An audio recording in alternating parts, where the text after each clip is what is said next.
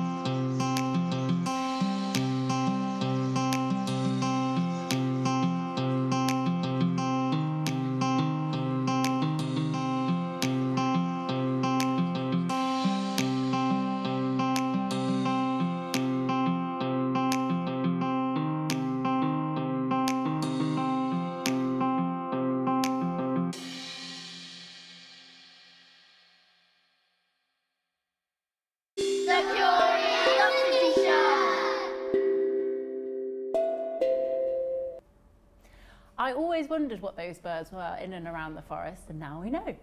There's some really great places to look for birds in Nottingham, and I love that Sarah's videos always are very much about urban nature and show us that we can really see birds even if we live in flats or if we live somewhere right in the city centre.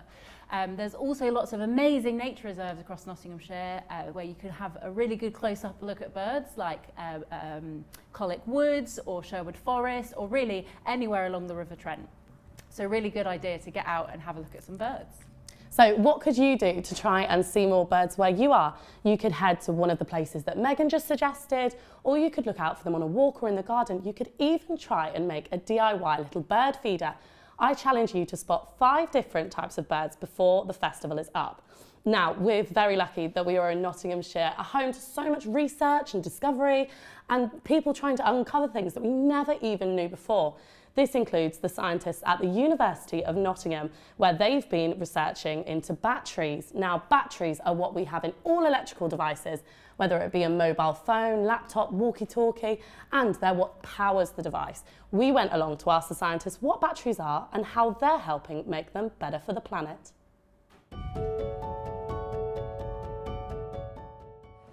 I'm sure everyone has heard of batteries, but do we really know what a battery is?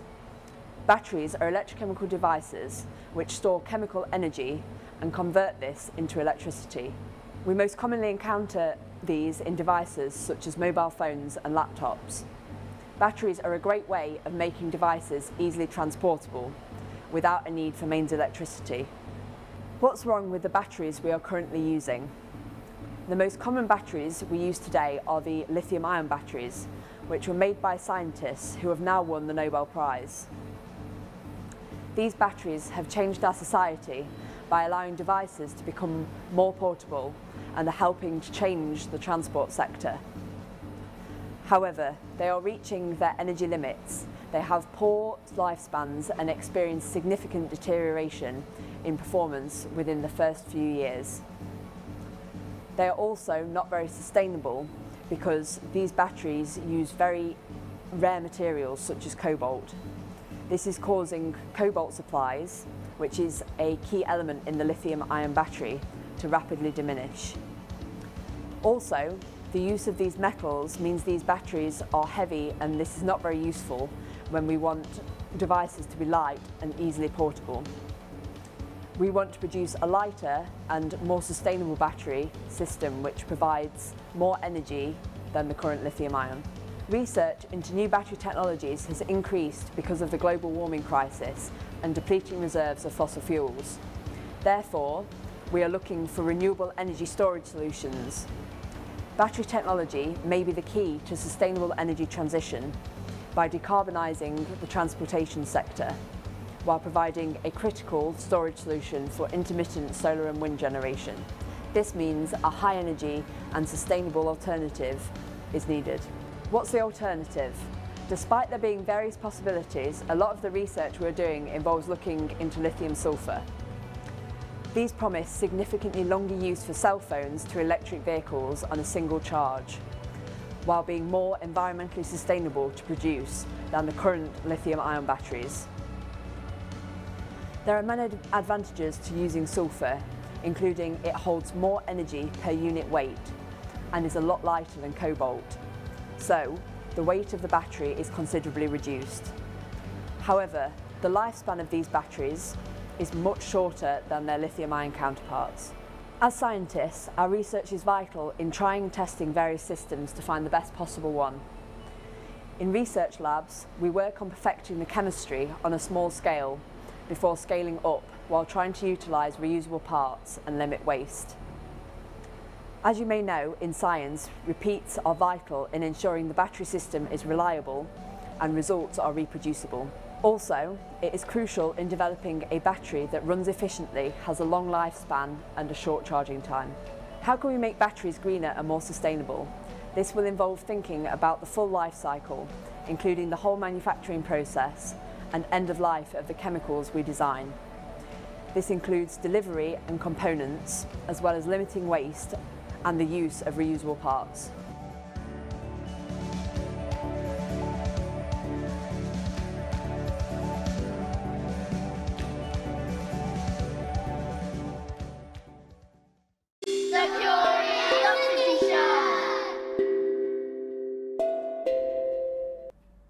Well, it sounds like they're part of the way there, but I do really hope that they find a way to sort out batteries for the future so that we can use them in a more sustainable way.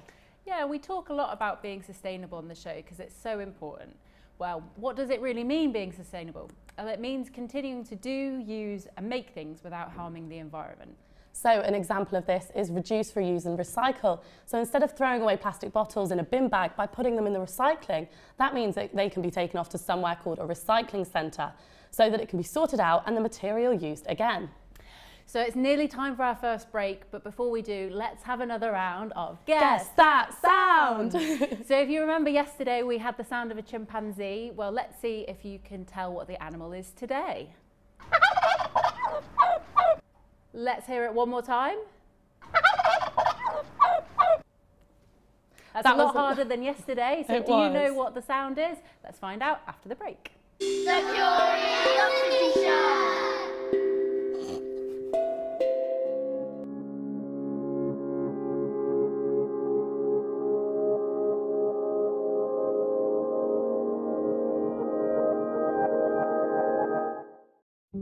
I've been a UNICEF ambassador for 18 years, and I've been sent to some extreme humanitarian emergencies, from the Congo to Afghanistan. Believe me, the people suffering the most in all of them were the children. Today, the war in Yemen is putting over 12 million children in danger. Many children are so sick and malnourished that without food, water, and basic health care, they could die.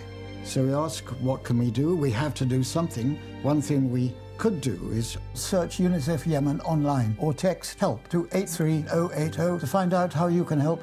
Just £5 could help provide life-saving food to feed a child for a week. I have seen UNICEF's work for myself in extreme emergencies. It saves lives and it saves childhoods. We must act now. I'm pleading with you to give from your hearts. Search UNICEF Yemen online or text HELP to 83080 and help save a child's life today. With Post Office Over 50s life cover, you can have the time of your life. Safe in the knowledge we'll pay out money when your time is up. UK resident, 50 to 80, you're guaranteed acceptance. No health checks and from just £1.15 a week. Plus, you'll even get to choose a £100 gift card. Call Post Office now on 0800 171 2211.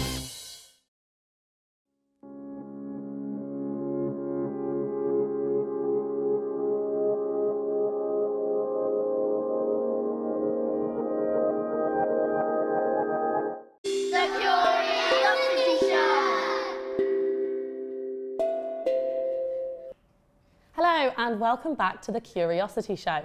Now before the break we asked you to guess what animal makes this sound. Did you guess it? It's a turkey. Well done if you got that right at home. Have you ever wondered what it's like to be a scientist? Well, we spoke to Anjani Kumari, who's a geneticist, and we asked her some questions about what she does in her job. Because I was always intrigued by research, new things always seemed exciting to me. It's in a rare disease called myotonic dystrophy. So, if I had to give it a very simple example, I can't control my voluntary reflexes. So if I'm holding a door open, I can't let go of the door very easily. So I wake up and even in my dreams I'm thinking about my experiments and what I have to do next day, and then I come to lab, plan my experiments and do other sort of things, and I try to finish by 6 every day and just go to gym and go home. So an interesting fact would be there is no cure for the disease, and the person who actually found the gene responsible for the disease is my supervisor. The unexpected surprises when you're doing an experiment and you don't know how it's gonna turn out, and when it works in your favor, that's the most rewarding experience. That we are nerds, we are not. Finding a PhD position, especially in a foreign country because I'm an international student, then getting the scholarship, I would be probably, I don't know, to be honest, I've never thought about that. Things that I never thought I can do, and then when I see it, I'm like, okay, that's just, it's unbelievable to me. Interstellar.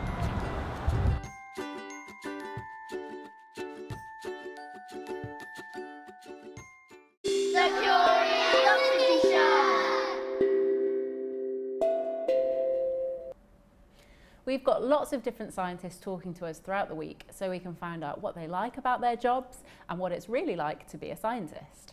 Now, sticking on the topic of biology as we look at biodiversity. Now, biodiversity is the different kinds of life that you can find in an area. This can be everything from animals, plants, birds and trees to bacteria, tadpoles or even the little mushrooms that you sometimes find in forests. All of these species work together in an ecosystem where they're all interconnected. And actually we're really lucky because there's a new display put on at Wollaton Hall's Natural History Museum that's all about biodiversity, so we can learn even more. Let's take a look at the new gallery.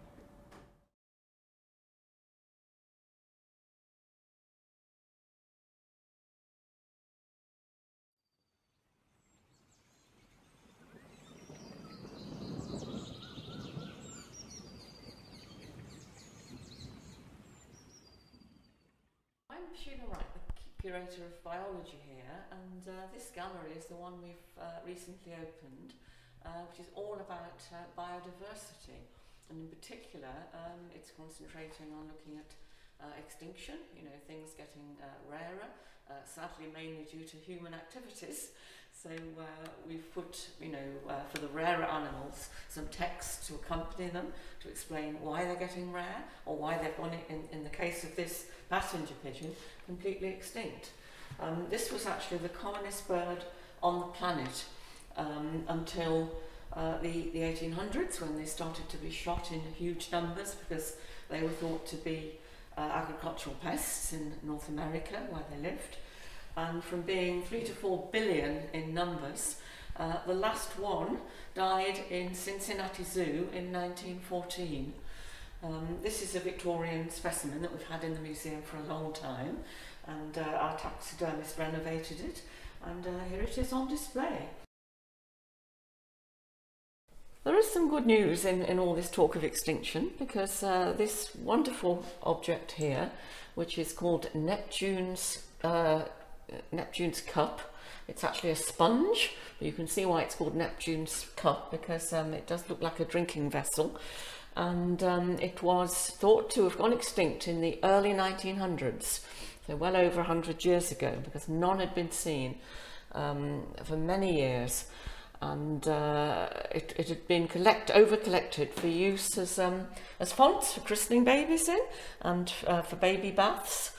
And also, of course, sadly, for museum collections, because they were such unusual looking objects.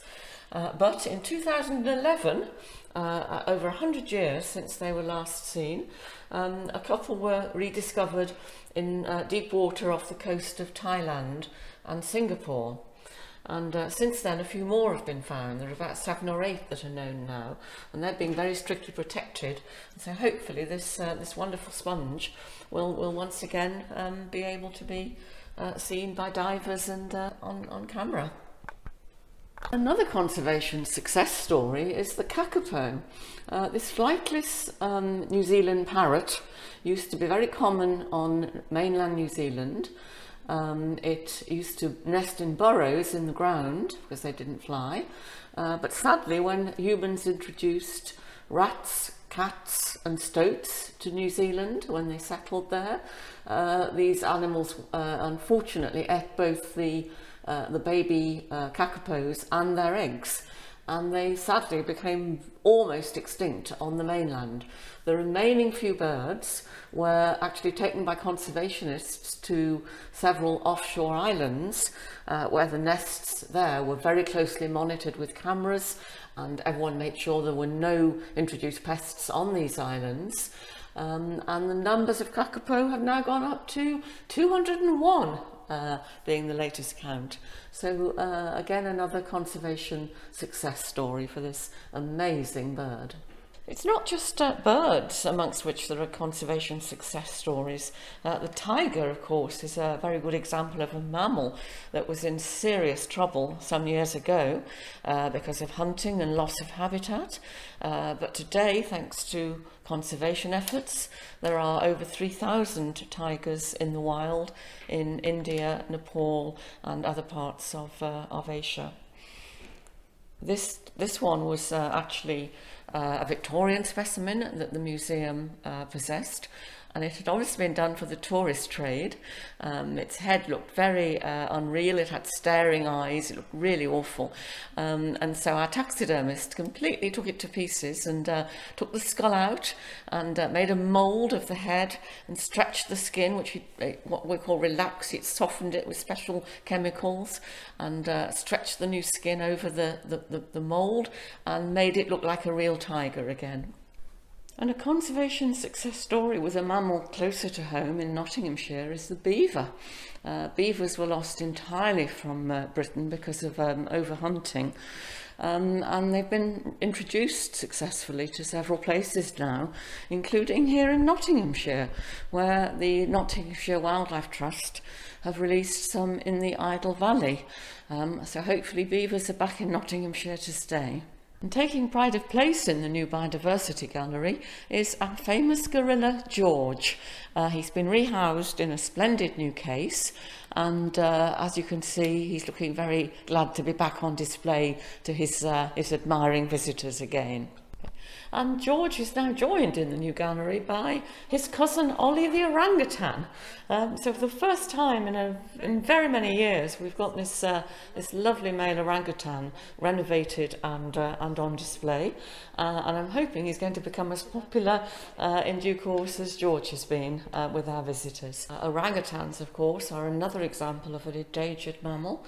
In their home in Borneo and Indonesia, they're losing habitat because of palm oil plantations replacing the rainforest in which they live. So yet again, they're very much in need of conservation and habitat protection. So we hope our new Biodiversity Gallery will give our visitors an idea of what an amazing planet we have in terms of wildlife and habitats. Our other galleries in the museum too, such as our new bird gallery and fish gallery, show the diversity of those groups of animals as well. And we hope our visitors will be encouraged to help protect the planet's diversity for future generations.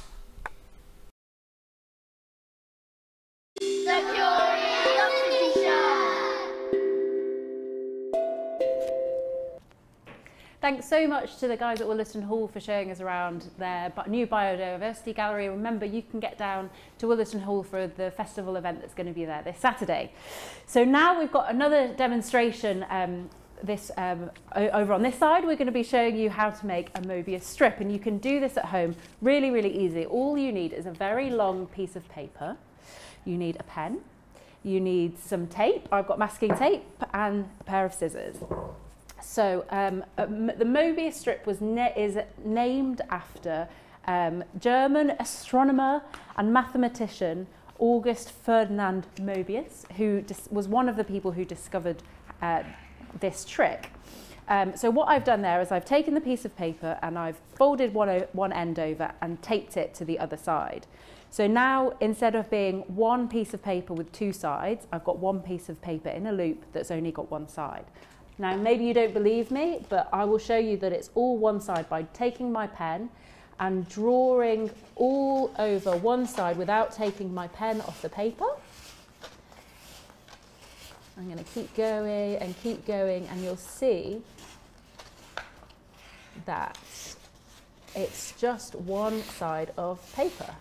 I'm going to keep going, and now you can see that I've joined up, and it's just, I didn't take my pen off the paper, not even once. And the other thing that you can do with the Mobius strip is if you take a pair of scissors and you cut in kind of 2/3, and then if we cut all the way along, something very exciting is going to happen.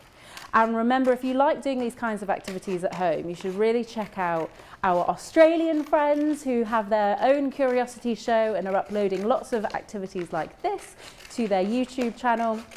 There's loads of really, really exciting stuff. Okay, I'm almost there with my cutting. And once I get to the end, you will see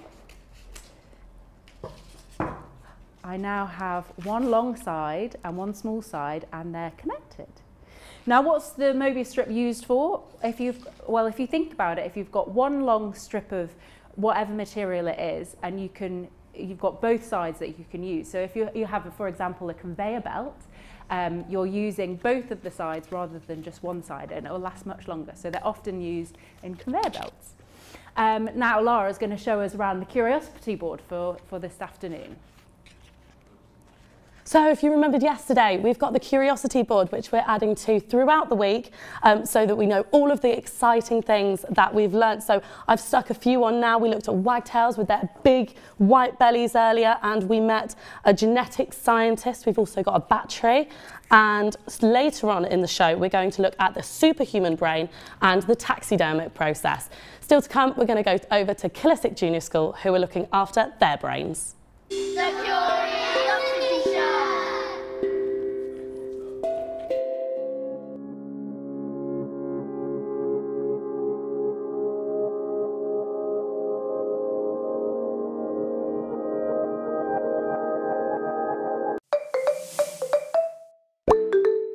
Hello, I'm Will Watson, Director of Watson's Estate Agents, and this is Francesca, Angelina, John and Laura.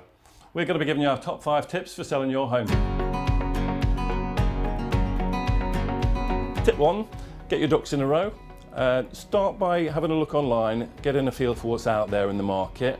A lot of properties are selling before they even get online, so I would advise you to register with a good local estate agent to get advance notice on some of these properties that are going to be coming onto the market, get a good flavour for it. Then ask them out to do a valuation on your own property, and that's going to give you a good feel on what your budget might be going forward. And also that a good reliable local estate agent will have access to a good independent mortgage advisor, and they will also give you a good sense of your affordability. Tip number 2 is choose the right estate agent. So it's really important you get this right. Have a look around the area and online, see who's selling the most properties in your area, and they'll be the agent that will normally have the most buyers on their database. So that's a really good place to start from, because you can get viewings even before you get yours online. Also think about, are they on social media? Using that's a really good tool. Are they on all the major web portals? And when are they available to speak to my buyers? Okay, top tip number 3 is prepare your property. Curb appeal is really important for a first impression to a buyer. So little things like take the car off the driveway to show the space. If there is any clutter, you can see a bit of garden waste there, just put it away in the bin, and certainly keep the bin out of view as best you can. So come inside, there'll be some more tips. Okay, so another good first impression, quite a light, spacious hallway. Shoes are all out of the way with a shoe cupboard there, so that's good. As we go through, we've got little Jessie here. Not ideal as a distraction when you're trying to show people your home, so try and keep pets out of the way as best you can.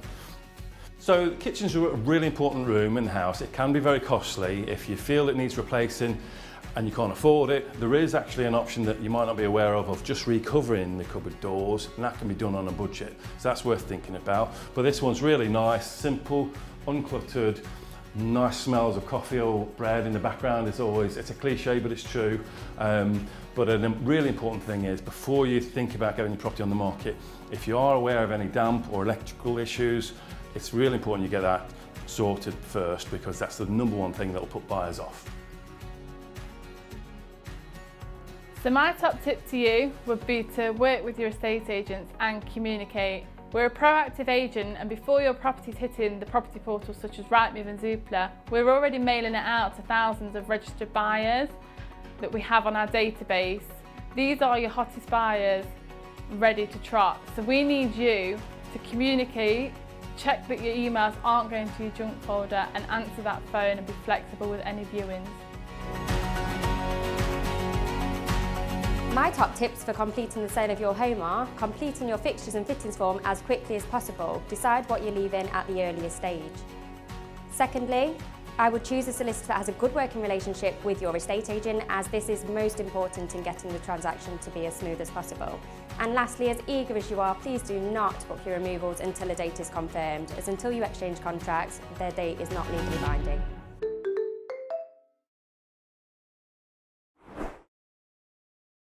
The Curiosity Show.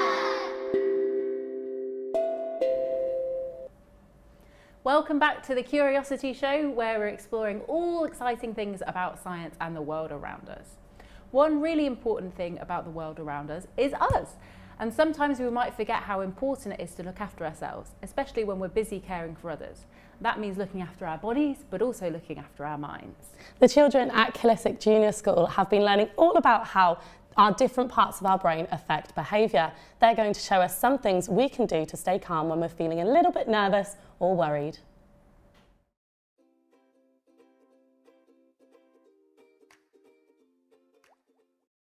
We are the Killisick Resilience Leaders at Killisick Junior School, and we are here to inform you on the brain. It is very important to know how to become calm when we get stressed, so we will now inform you on the brain. The lizard is a very important part of the brain. It is in charge of keeping you safe. It keeps us alive by controlling our basic needs like eating, sleeping and breathing. It is the lower part of the brain. Chimp is a part of the brain that comes out and creates emotions, and it can be very excitable and happy or sad and angry. But that is okay, because sometimes we can keep control over it by our superhero part of the brain, and we can keep it under control by using some of our tools. The superhero brain is the hero of the brain. Sometimes the chimp can get out of control, so the superhero can help it. The superhero problem solves the problems that the chimp is going through. Here are some of our most efficient strategies for when you are feeling unhappy. Take your hand and make it like a star. Choose a finger from the upper hand, place it on your thumb. Go up, breathe, and then breathe in. Go down and breathe out. So go to your second finger, breathe in, breathe out. Go to your first finger, breathe in, breathe out. Go to your fourth finger, breathe in, then breathe out. Then to your fifth finger, breathe in and breathe out. We are going to be doing the bunny breathing. Sit up straight, lean forward, put your head forward, breathe in, breathe out. And now we're going to breathe in 3 times really fast as you can, and then we're going to breathe out a really slow breath. Let's do that again. As you sniff in 3 times really quickly, breathe out with 1 slow, big breath. Imagine a little bee flying from flower to flower. Breathe in, breathe out, and let your shoulders drop down. As you breathe in, make the letter M and all whilst humming. This is the brain that we have made. So, the pink part of the brain is the lizard brain. The scientific name for the lizard brain is the brainstem. It is your survival brain and your fight and flight brain.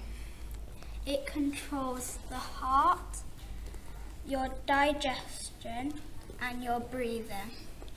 So this part is the chimp, and the scientific name is the limbic system, and we have the feeling brain, the memory, alarm center, emotions, automatic thoughts, and social. This part is the superhero brain. The scientific word is the neocortex. It's the thinking brain, the creative brain, the self-control brain, self-problem brain, the facts brain, the rational thinking brain, and the observant brain. The superhero helps the chimp to calm down. The superhero is the most important part of the brain because it helps the chimp to calm down and the lizard.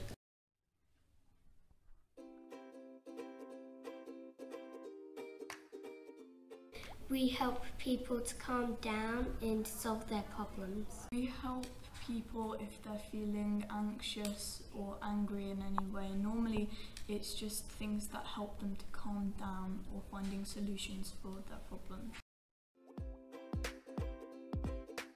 Yes. Yes.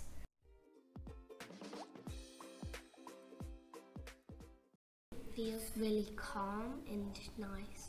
Feels very rewarding because a lot of people don't normally have the ability to calm down, and that's also why I like being a resilience leader, because I can help people have that skill.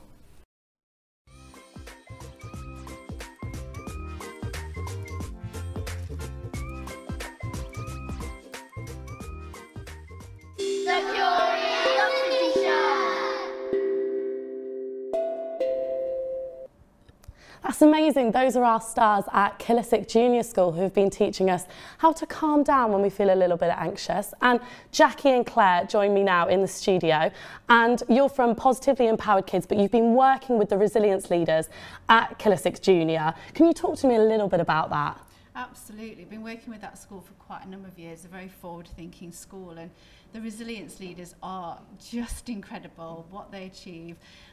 But for us, it's about teaching a group of young people to become teachers. But for doing that, we've got to educate them in, first of all, the neuroscience that you've just seen, to help them grow really strong minds through their mindset, but also know what to do when we have these big emotions and how to help them navigate through that. And why is that so important?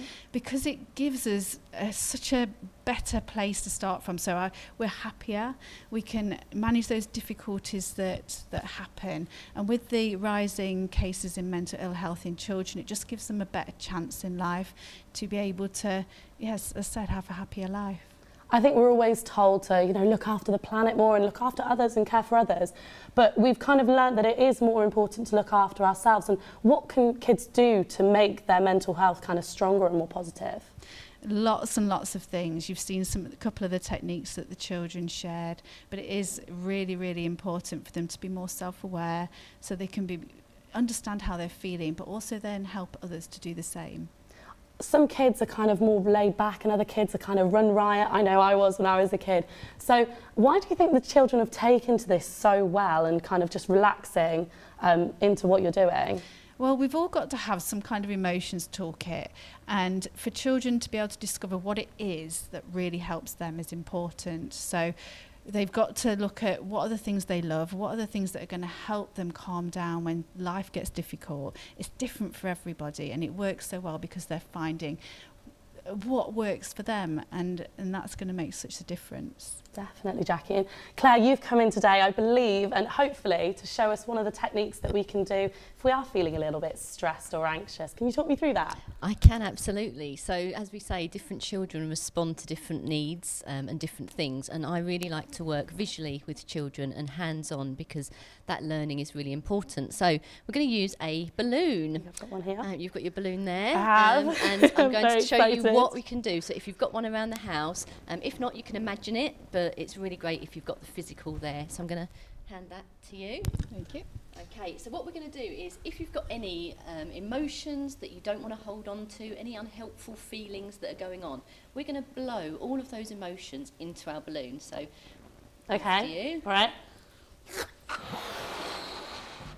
So just as you do that, imagine that, and you can blow that up, you know, fairly big if you want to. So they're all my emotions in there. They're all in there. So there's a few things that you can do with this. You can obviously pop a balloon. That's not great because actually that represents an explosion of emotions. So that might be an outburst of anger, you know, for a child that doesn't know what to do with their emotions. And it's not kind to everyone around us, so it's a really great teaching moment for children. We could tie that balloon up and keep all of those emotions contained, but by doing that, we're holding on to those emotions. We're not actually releasing them, and we know that that can cause us to be unwell, you know, not support our mental health. So the thing that I like to do with it is to actually release them. So Amazing. we're going to do Oh, I've accidentally let some out of mine already. I'm sorry about blow that. a bit more up. Okay, okay. So we are going to let them go. We're going to do a countdown from 3 to 1. We're going to say let it go, and then we're going to let it float around Let's the do room. it. 3, 2, 1, let it go. Oh, mine went over there somewhere, I think. So what you've got there is all those emotions that have escaped out of the balloon into the environment. They're no longer holding on to us. We can let them go. And also, it's good fun, isn't it? I mean, you know, the laughter, the sound of the balloon, the movement, it all helps to help our mental health. Well, I'm really sorry, Claire. I'm going to have to cut you off there. Jackie and Claire from Positively Empowered Kids. I believe Megan might have a little challenge for us now. Now we've got another microscope image from the School of Life Science Imaging Facility at the University of Nottingham. We're going to flash it up now and see if you can guess what you think it is. Now, this is a very bright image and a bit different from the one we had yesterday, so get your thinking caps on and we'll let you know what it is after the break. The Curiosity Show!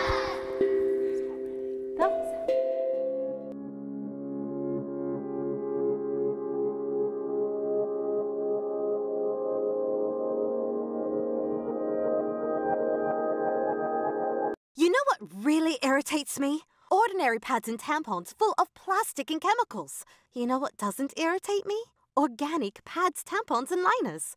ORGANYC.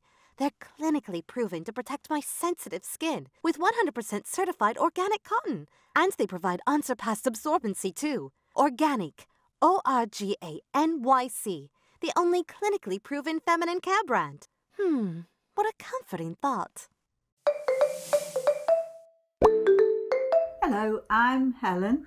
And I'm Kerry. And we run the Little London Herbal Stores. And we're here to give you our 5 top winter health tips. My top tip for looking after my skin during the winter is to use the Weleda Skin Food. I like to use this on my elbows, on my hands when they're chapped, and also for flip-flop season in the summer when you get the hard skin on your heels.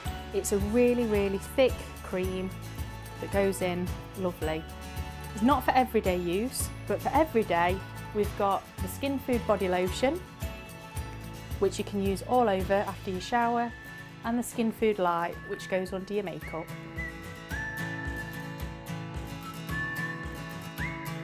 My next top tip is to take the Immune Boost tablet by Nature's Plus. It's a 1-a-day tablet that contains your vitamin A, vitamin D, vitamin C and mushrooms to help keep your immune system healthy and keep away colds and flus. And did you know that some mushrooms are really good for helping increase your immune system and also helping with respiratory issues? So this is my favourite top tip, and this is echinacea in a hot drink. Echinacea is really good for boosting the immune system and fighting coughs and colds.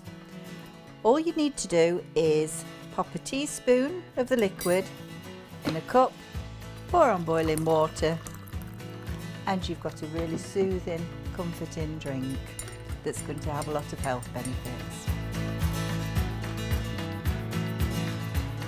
Another of my top health tips is to take vitamin D liquid. Vitamin D is important all year round, but especially during the winter months as we don't get it from the sunshine. I like the liquid version better because it seems to be easier absorbed and it also tastes quite nice, and it's a bit different from taking a tablet every day. So this is my top tip for sore throats. This is really, really good if you've got a sore throat. You just rip the top off and drink the contents. And it coats your throat, it coats the mucous membranes. It's not horrible like a lot of preparations that you use. It's quite lemony, minty sort of thing, but it really takes away the sore throat quickly.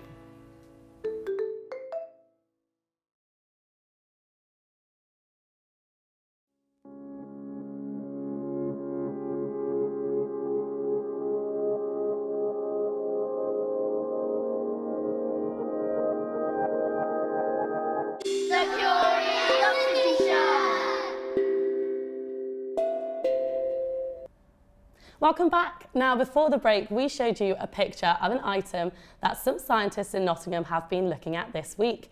They've been using a microscope to look at these materials, which shows a really, really zoomed in version of the thing that they're looking at. What do you think it could be? Did you manage to guess it at home? Here's it one last time. It's a cheese board. Now, you might see a lot of these at Christmas or even when you're having a party. We're coming close to the end of today's show now, but we still have a few more bits of curiosity to show you. Next up, we're going to meet Sarah, who's a taxidermist. She works to preserve animals so we can learn more about their bodies. She works at Wollaton Hall, and if you've visited, you've probably seen some of her work on display. We headed over to the studio she works in to find out more about this amazing job.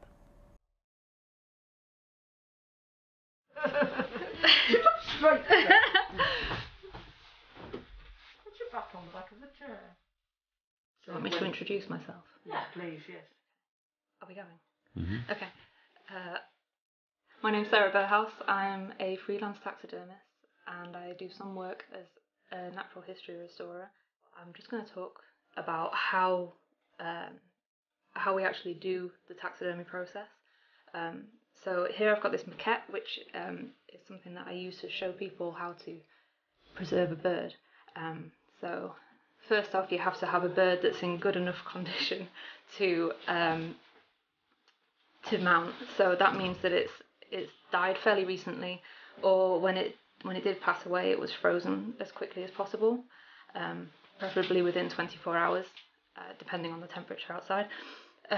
What you would do at first is that you would get your bird, you would take all of the measurements that you can take from it before you've done anything to it, which involves injecting the eyes to inflate them, measuring the eyes, making sure that you have some artificial eyes that will fit the bird, and then you can begin to work on it once you have all the measurements you need.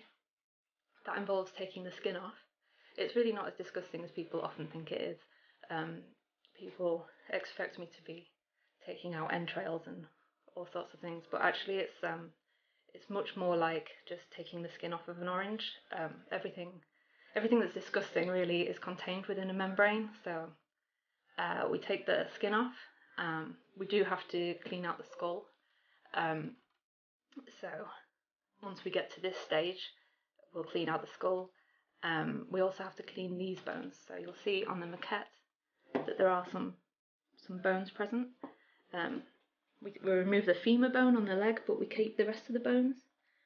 And those are cleaned and preserved with a bone paste until we then we get rid of everything else. So all of the biological tissue that would decompose, we get rid of that. All we're keeping is the skin and those few bones. We then make a replica of the body that we've taken out using this blue foam. So this stuff, I carve it down using the measurements that I've taken from the body to create the form, and that's this. And then we thread wires along the bones and they attach the bones to the form.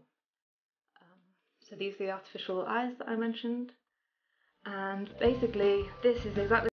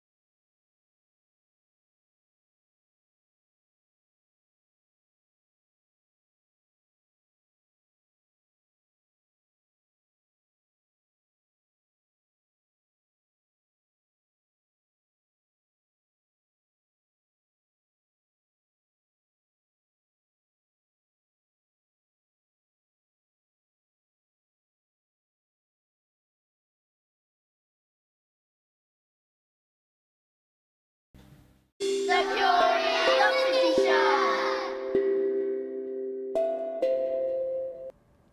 So to close the show today, we're going to have a bit of fun with balloons. I'm going to show you 3 different tricks. We've already had one trick earlier today from Jackie and Claire about playing with balloons, but we've got 3 more here for you today. Now I've got this ginormous balloon, and what I'm going to do is show you how static electricity works. So I'm going to rub it on my hair like this, and when I do this, I'm building up lots of electricity. And if I pull my hair apart, you can see my hair stuck to the balloon. And why that's happening is the balloon gets a positive charge on it and my hair has a negative charge. So when I pull them together, it pulls the hair and they want to attract to each other. So that's a fun one that you can do at home. I'm going to ping this one across the studio now. And I'm going to show you my other one. And now here I've got a balloon on a skewer. Who'd have thought that you could do this? So I'm going to show you how this works by blowing up my balloon. Now I don't have any special types of balloons. It's very ordinary balloons that we bought from the shop. And what I'm going to do is I'm going to tie a knot in that, and then I'm going to poke my skewer through the bottom. And now at the bottom of the balloon, the air pressure is lower than at other parts of the balloon. So it can take the poke going through. And the same at the other end. You can see I can put that on my balloon. It's going to come through at some point. And I'm going to get that onto my skewer. And my last trick, I'm going to show you how if I pop a balloon like this, it's just going to pop normally.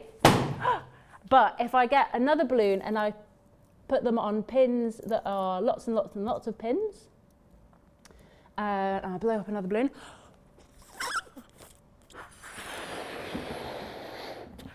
I'm going to tie a knot in that one as well. And then if I put my balloon on top of lots of these pins, you would think that it would pop just like the other one does. But if I put it on there like this and I press down, you